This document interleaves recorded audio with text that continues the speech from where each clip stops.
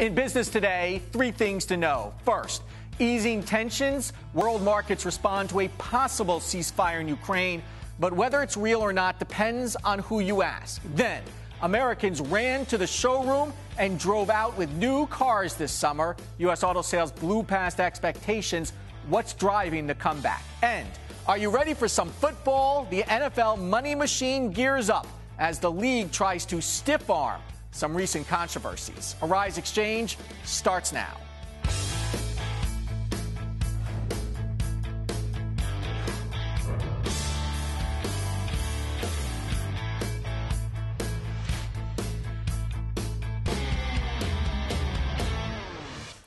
Hello, everyone. I'm Andrew Schmertz. Americans took the road to the showroom last month as U.S. auto sales posted better than expected month-over-month gains. The industry is actually poised to reach volumes last seen before the recession.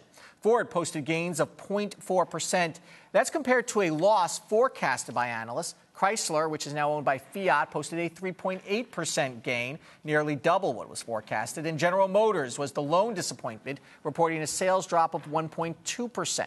And auto sales helped the overall U.S. economy. This afternoon, the Fed released what's known as the Beige Book survey, which measures economic activity. The economy showed modest improvement over the past 6 weeks. And factory orders jumped in July. The Commerce Department says new orders for manufactured goods increased by a record 10.5%. The market started the day higher with news of a ceasefire between Ukraine and Russia, but by the end of the day finished mixed. Here are the final numbers. The Dow Jones Industrial Average closed up 11 points to 17,078, but the S&P 500 and the NASDAQ both finished in the red. Some of the stocks we're watching today. Drugstore chain CVS Caremark stopped selling all tobacco products today. That's a month earlier than initially reported. CVS also decided to change its name to CVS Health. Probably the same reason they stopped selling tobacco products. CVS closed up 63 cents to 80.36.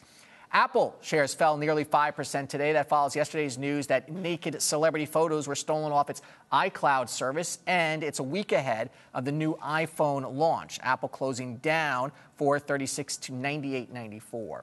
And the rich just keep getting richer. Billionaire investor Carl Icahn has reportedly sold his entire stake in Family Dollar stores, pocketing $200 million on the investment. Family Dollar closing up a penny to 80.23. Taking a look at commodities, gold up 5.80 and oil up 2.44 to 95.32.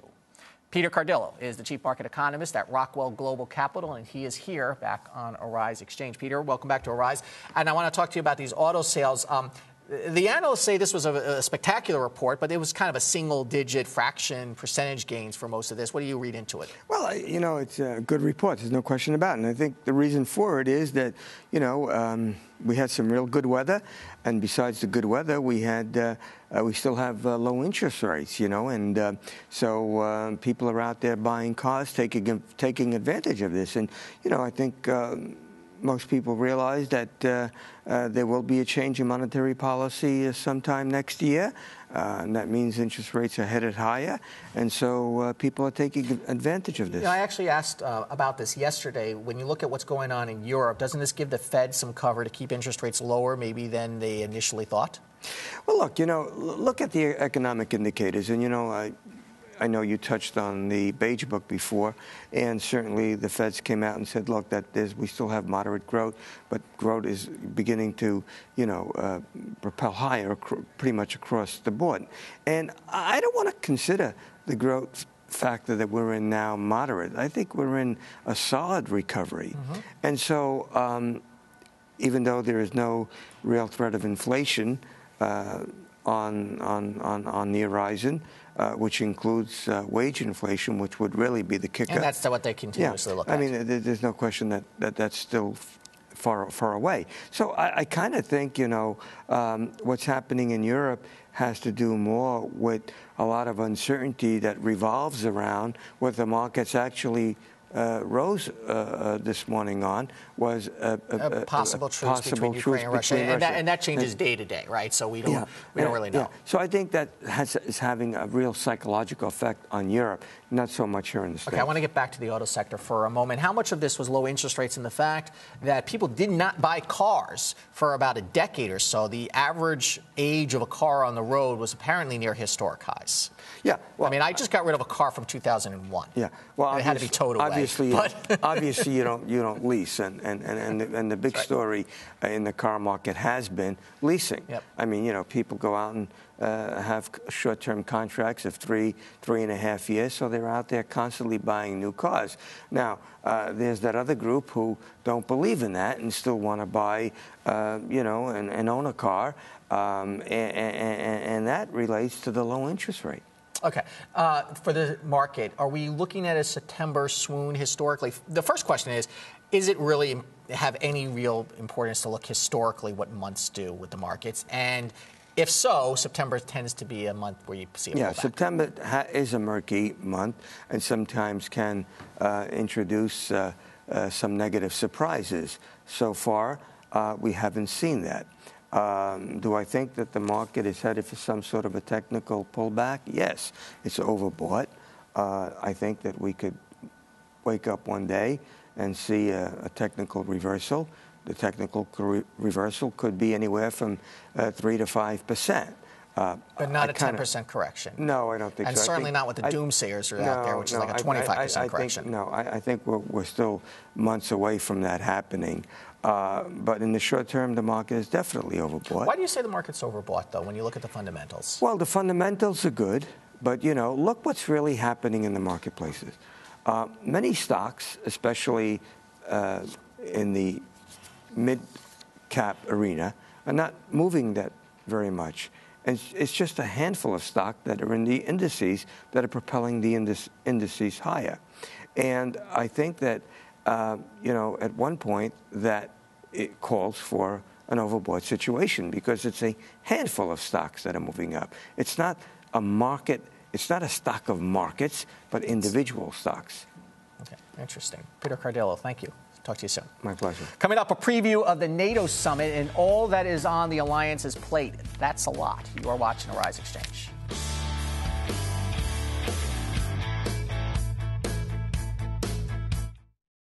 Global. It's Monday, so it must be time for a new round of sanctions against Russia. Nigeria is open for business, and you are getting a handle on this situation. Compelling. Time for liquid lunch, things that make us want to drink. Could she have been separated at birth from, say, Grimace? All business. Money's coming out of these countries, and that flow is part of what's driving the equity markets. Entertaining money daily. It's about reimagining. Arise Exchange. News can definitely be improved when reflecting diversity. A lot of mainstream news, they don't dive into it. Who wants to hear about negativity all the time? They only show what they think people want to know and not what people really should know.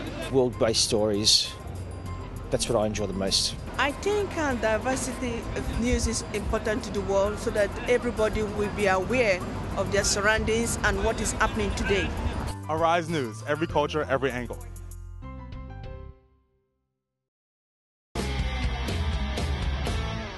Tomorrow, the most important NATO summit since the fall of the Berlin Wall commences in Newport, Wales, hosted by UK Prime Minister David Cameron.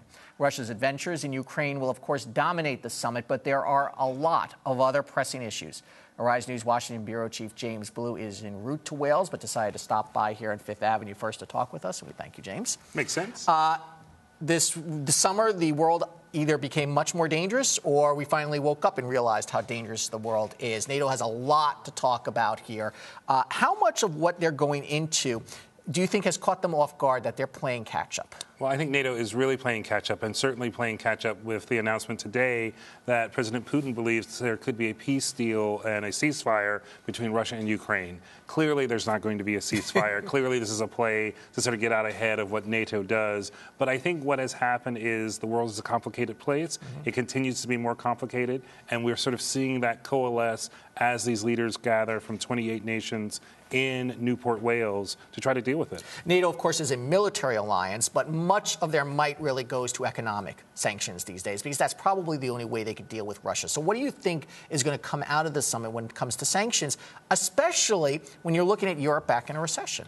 Right. Well, clearly, NATO is a military alliance, and one of the things that's just been announced, it looks like France, which was planning to sell a warship to Russia, a aircraft carrier, they've canceled that sale. So that is a complete military consequence to Russia's actions. Clearly, the EU is lining up additional sanctions. The chances of them passing, I think, are particularly good given that Russia continues these forays into Ukraine. And Putin's comments don't help when he was caught off guard saying we could take Kiev in 2 weeks. Right. And the fact that he's said that publicly, that it's out there, people recognize the threat remains. And so I think you will see an effort by the NATO countries and the EU, which is at the core, to try to do something.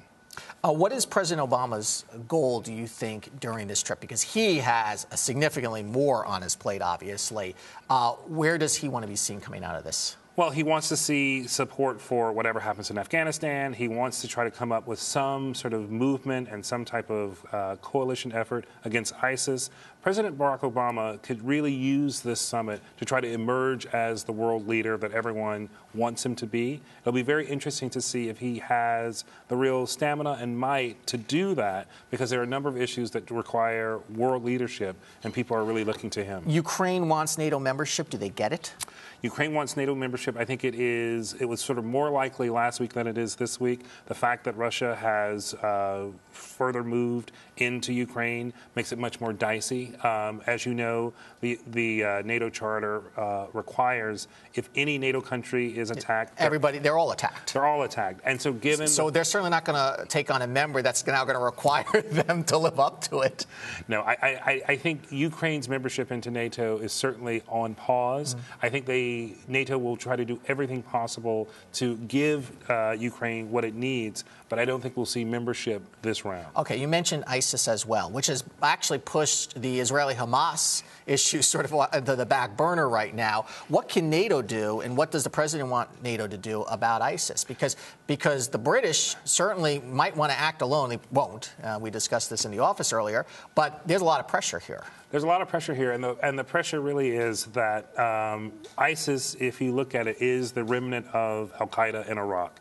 And basically what I think the president is going to try to do is to sort of show people what an untamed al-Qaeda can do. Not just the al-Qaeda, but it's also Saddam Hussein's former army. Absolutely. The Sunnis have sort of rallied around and sort of decided this is their best way to try to exert some control both in Iraq and Syria. So he's going to use the ISIS model to kind of gather support for what he wants to do in Afghanistan, but he also wants to really create a international coalition to stomp out ISIS, which would mean trying to move and do something in Syria and Iraq more than what we're doing now. Okay, James, we will look forward to your reports from Wales starting tomorrow. Okay, James Blue, thank you. Thank you. Time now for our business ticker stories making headlines across the nation and the world. Yesterday, we told you about Atlantic City's struggling gambling industry with 2 more casinos, the Showboat and the Revel, closing its doors. Well, today, thousands of those newly laid-off casino workers began filing for unemployment. An assistance center at the Atlantic City Convention Center expects to process 5,000 workers in the next 3 days alone. The annual ranking for the world's most competitive countries is out. Topping the list released by the World Economic Forum is Switzerland. By the way, that's where the World Economic Forum is also based. Switzerland has retained its crown as the most competitive economy for the 6th straight year in a row. Switzerland is followed by Singapore, then the United States, which moved up 2 spots from 5th position last year, thanks to improvements in the U.S.'s financial markets and institutions. Halliburton announcing it has reached a $1 billion oil spill settlement deal. The company provided the cement used to cap the well that failed and led to the BP Gulf of Mexico spill in 2010. According to Halliburton, the agreement shields it from damages associated with the commercial fishing industry that was a result of the spill. And hundreds of artifacts owned by civil rights icon Rosa Parks have a new home. Years after legal battles began, a foundation run by Howard Buffett, the youngest son of Warren Buffett, has bought the items. Included among the items, her Congressional Gold Medal, a signed postcard from Martin Luther King, and a trove of personal letters and notes. Parks died in 2005. Tax collectors in Colorado did not get the high they were hoping for from pot sales. The state is short some $21 million in estimated sales tax revenue it was hoping to get when it legalized marijuana for recreational use. Why? Well, it turns out that potheads like to buy their weed from illegal dealers in order to save the 27% tax. Robert Calkin is the CEO of the Cannabis Career Institute, which trains people to work in the marijuana industry. Robert, welcome back to Rise Exchange. It's great to be here. What do you make of all of this? Because the talk was that Colorado was going to get $33 million in tax revenue in the first 6 months of the year, and that was going to spur on other states to legalize marijuana simply for the money, but they're missing the mark by a wide range. Why? Well, aside from kind of overestimating how much they were going to get just to get the law passed, I think that the diversity of product is an issue. Aside from the fact that the average Joe isn't going to spend his extra dollar unless he's going to get something extra for it, I think the quality issue is really what we're talking about here, because if you can get the same quality on the street and it's less, then that's pretty much where you're going to go. So does this suggest that there's not more, or let's say new marijuana smokers who are going to join in because the product's now legal, rather they're the same marijuana users before who's simply going to buy it from the black market because there's not a huge penalty to pay? Correct, and there's not much incentive to pay extra if they're not getting a greater quality of product. You know, if you go to any liquor store or wine store, they've got a great diversity of products from all over the world, and people have a lot to choose from, and they can special order it. So it seems to me as if it's a very limited market since the marijuana can only come from Colorado. And so all those stories we saw about the marijuana brownies and all the specialty stores popping up, sort of a flash in the pan, not making much of a difference? Well, I think that's a great example of where the market's going to go, which is going to be in products that are not for smoking. They're for vaporizing, they're for edibles, they're for tinctures and oils, and all of these things have to come from a supply that's consistent and of high quality. And again, the market hasn't been prepared for this demand, and so they have kind of subpar products that they need to now improve, and that's what they're doing.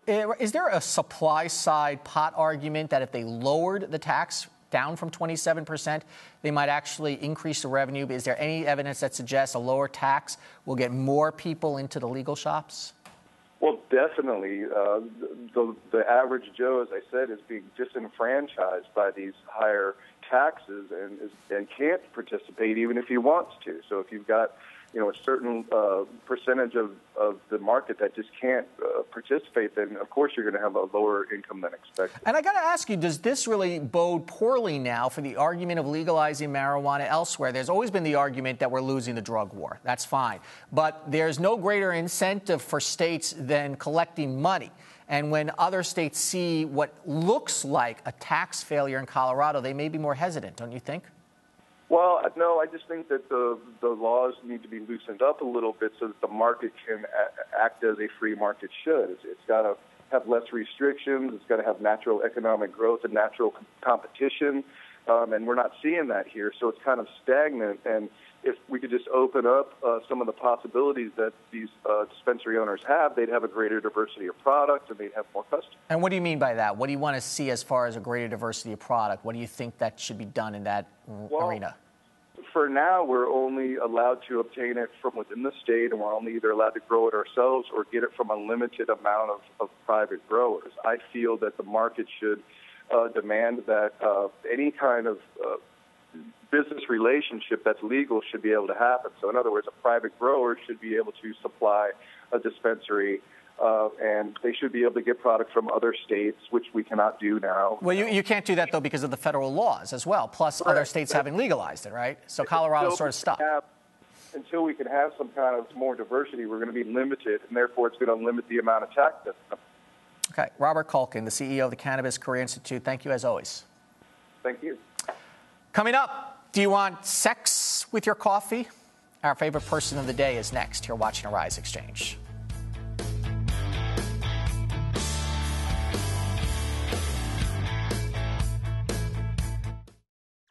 One of my favorite moments on the show was interviewing the author Taya Selassie. She wrote the New York Times bestseller Ghana Must Go, and she actually coined the phrase Afropolitan. And I feel like in part what this show speaks to is the Afropolitan audience. They're African, they're traveled, they're cosmopolitan, they're interested in the diaspora. That's what we deliver here, and Taya in many ways was the perfect embodiment of what I want our viewer to represent. I believe that people are watching news less today, definitely. I think that more so people are going online to catch their news. We've numbed the human mind to murders and all these bad things. The content is a constant loop of the same stuff. So there needs to be, new content all the time. Arise News, every culture, every angle.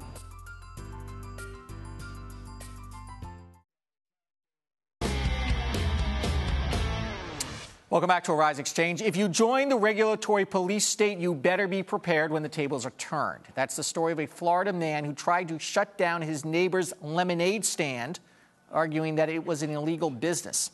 61-year-old Doug Wilkie had contacted officials from the city of Dunedin numerous times, complaining about the lemonade stand operated by his 12-year-old neighbor, saying he was not licensed and the lemonade stand reduced his property values somehow. The city concluded that they weren't going to go after a 12-year-old and let him keep his stand, but they then turned their attention to Wilkie himself. Turns out he uses his home to run his business, and he doesn't have a license to do that. So now the city of Dunedin, they end up fining him each day that he's been operating in violation of the law. As for the lemonade stand, since word got out, business is said to be booming. And that does take us to our favorite person of the day when we pick one person who grabbed our attention, and not for the right reasons. Today, it is the owner of the Java Jugs coffee shop in Seattle for selling more than just a cup of hot joe. Carmela Panico has pleaded guilty to offering a daily dose of caffeine and sex to her customers, earning hundreds of thousands of dollars in tips for her baristas. According to police, Panico owns several coffee shops named Java Jugs and Twin Peaks, not exactly subtle, and exchanged tips from customers for her employees showing off their breasts and engaging in various sex acts. Get this, some baristas made $30,000 a month. That's a little better than what Starbucks pays. Here's how police say it worked. Customers would pay $6 for a cup of coffee and then an additional $14 tip if the barista showed her breasts. As part of a plea deal, Panico had to give up all her coffee shops, and she now faces a year in jail.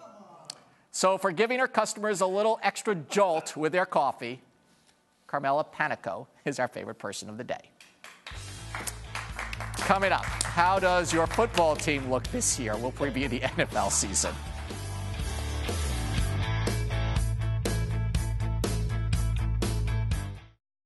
One of the great things about Arise News, it is truly a multicultural global channel that is paying attention to communities of all different kinds, not just here in the United States, not just in Africa, but all around the world, as we're giving a voice to the people that don't traditionally have the kind of a voice that a mass media organization can have. You're getting here at Arise News that you're not going to find at the other networks is a unique perspective, and I think that's part of what Arise is here to do. Arise serves underserved communities by bringing them news, information, sports, and entertainment from places that are becoming part of the world economy, that are becoming a part of the world voice, and decisions that are affecting things in the world that people care about. They care about the economy. They care about safety and security. And if you come to Arise and you watch our broadcast, these are the things we're going to bring to you every day, 24 hours a day.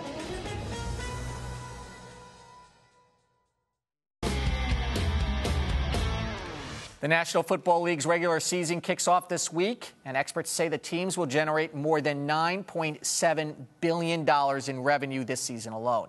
But who's really footing the bill? Tickets to attend a home game for the Super Bowl champion Seattle Seahawks average more than $300 a game. Here to give us a breakdown by the numbers is DailyNation.com sports editor Mike Bako. Mike, welcome back to Arise Exchange. $300 to go see Seattle. They did win the Super Bowl, so they're going to get the prices?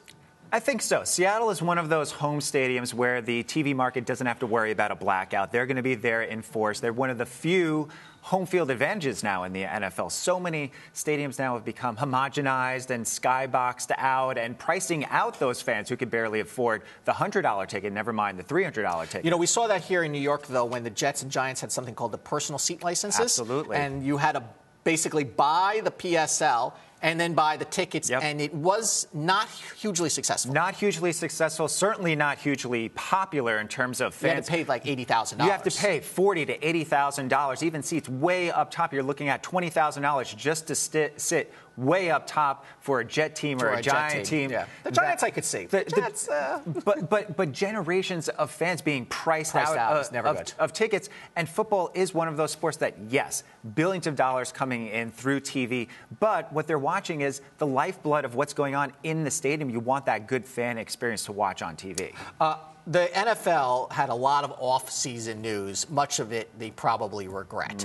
Now you have Wesley Walker getting suspended because of PED use. He's getting suspended longer than if he had assaulted his girlfriend, which is part of the controversy with the NFL. Can the NFL move past these? There was some calls for the commissioner to even get fired. I think some of those calls are coming from the players. This is a very unpopular commissioner, upwards of $40 million in salary last year. But you look at it from the other standpoint, he has helped raise the revenue by billions and billions of dollars. That money is being funneled back into their salaries. But it certainly hasn't been a good year. But to your question, can they overcome it? This time last year, all anyone was talking about were concussion lawsuits and settlements. NFL was very easily able to move past that once the games were able to start, obviously, into the Super Bowl. It does seem that way, that the fans are rather mercurial, meaning during the season they just want to watch football and they will forget about the concussions. And, I watched this documentary, great documentary on Joe Namath that's on HBO. And, boy, he got just clocked all the time, and he's clearly suffering ramifications from it. But during the games in the season, you don't hear much about this. No, people want to watch the games. They want to play their fantasy football. They want to gamble on the games. It's more than just sports fans. It's become an institution. It goes beyond just the Super Bowl. 48% of fans that are watching the games on TV are female. So this is not just they've attracted a lot of women. It's not just and by the way, for the television industry, this is still one of the few sports that remains appointment viewing television on a national level with Monday Night Football, with now Thursday Night Football. You can't TiVo football games. You can't TiVo football games. Baseball, as great as it is, it's 162 games. There are great opportunities to watch some national games, but football is the opportunity that when you come in on Monday morning, how did your team do? How did your fantasy team do? It's the one time when everyone is watching the same thing. Michael Sam has signed with the Dallas Cowboys to be on their practice squad. How big of a story does he continue to be? I think the fact that he was signed to the practice squad of the Dallas Cowboys, obviously one of the marquee franchises, makes it a little bit of a bigger story. But until he actually gets out onto that field, that's when the story is going to become really national. Dallas Cowboys coach Jason Garrett was kind of tired of getting questions like, why are we talking about a practice player after all of this? So I think it's going to die down a little bit until he makes it onto the field. The San Francisco 49ers are playing a brand new $1.3 billion high-tech stadium. Why do municipalities continue to spend money on stadiums that never return the investment? They never return the investment. They're a shining jewel that they could point to and then gets used 8 times a year, 10 times a year. This will be more multi-purpose. And by the way, and I love football, but that is a profit-making, a hugely successful profit-making business that is also one of the most publicly subsidized industries in this country. Absolutely. You look at the rash of new stadiums that have been built. We talked about the Jet and Giant, mostly private financed, I should say. But you look all around, and it's almost a hostage situation in Oakland, year after year, talking about moving. It looks like they're going to have a new stadium, mostly private funded, but with $120 million in tax write-offs. So it's a dicey situation when you look at how much money is being funneled in and how much money they're taking. I have to ask you about the Washington Redskins because this is another what I call off-season story. We hear all the controversy regarding the name, and then everybody in Washington shuts down the streets on Sunday afternoon to see the Skins play. Absolutely. Has there been any movement on changing the name? The Washington professional football team, as it may be known on some broadcast. You have some big name analysts, Phil Simms, Tony Dungy, saying that they will not refer to the Washington Redskins name. Some ESPN personalities have said the same thing. So this may be a story that we're going to be seeing in season if announcers outwardly are not referring to them as the Redskins. And it does seem that there is some momentum, usually in a story where there's some momentum going in a direction. It's often hard to beat that back. It is, but if you're Daniel Snyder and you've been beating back the critics for decades now of bad stewardship and ownership of the Redskins, he could keep going. The team is a lousy team to begin with. It's a lousy team, but he's dug his heels in on this one. I don't think they're going to change the name. Okay, Mike Bako, we'll have you back during the season, of course. Absolutely. Thank you. Tomorrow on Xchange, the nation's fast food workers gear up for a second round of strikes. And what impact, if any, will it have on the economy? Let's take a look at the markets once again. Dow Jones Industrial Average slightly in the green. The S&P 500 and NASDAQ both in the red. I'm Andrew Schmertz. Thanks for watching Arise Xchange. We'll see you tomorrow.